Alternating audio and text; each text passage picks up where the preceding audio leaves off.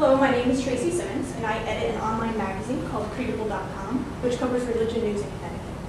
In 2008, the Hartford Courant laid off its religion reporter, reducing its faith section to a calendar.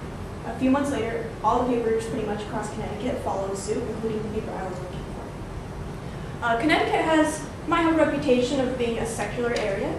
However, recent data shows that only 12% of Connecticut's 3.5 million residents consider themselves to be non-religious. Those people want to know what religious issues are facing the community.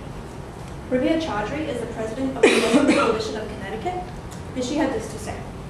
We have so many interfaith events and events that talk about social issues and have so much difficulty getting coverage of these events.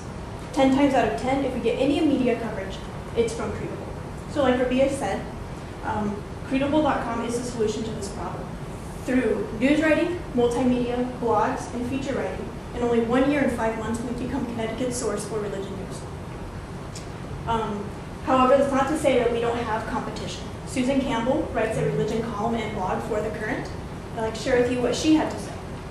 Traditional print media cannot sit still, and if we need any reminder of that, we can just look to websites like Tracy Simmons' Creatable.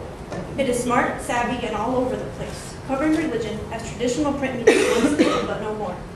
Having a competitor out there like Tracy keeps people like me honest. I know she's keeping an eye out on what's happening. I know she's rapidly become a go-to news source. And if I sit still, she will run rings around me. So far this month alone, Creatable's raised $850.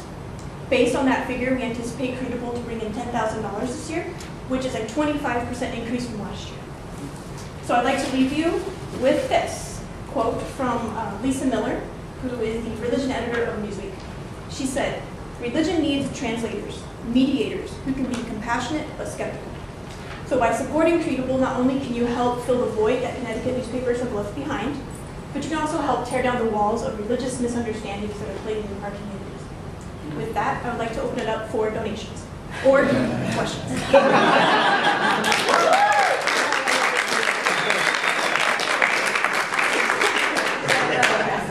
Quick point of clarification, great presentation. Quick point of clarification, 850, you said we've raised 850. So is that donations or is that also revenue, the ads? That is through ads and donations. Okay, great. Yeah, can you talk a little bit more about the business model? Yeah, so what we're doing right now is we have advertisers on the site that are bringing in money, and we have a lot of people who have made donations to the site. And we also have, we're selling photos and we can sell some fabulous merchandise, perhaps. Darn nice t-shirt. And we also have reprint positions, and so that's how we're raising the money right now. Are you a nonprofit? No, we're an LLC. Yeah. How much money do you need?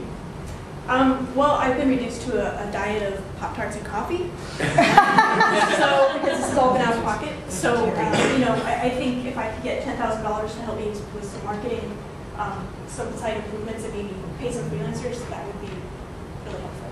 And, God's my audience, so. You said we, but it's the one person operating? It is. It's weird. I've learned to refer to myself as a we.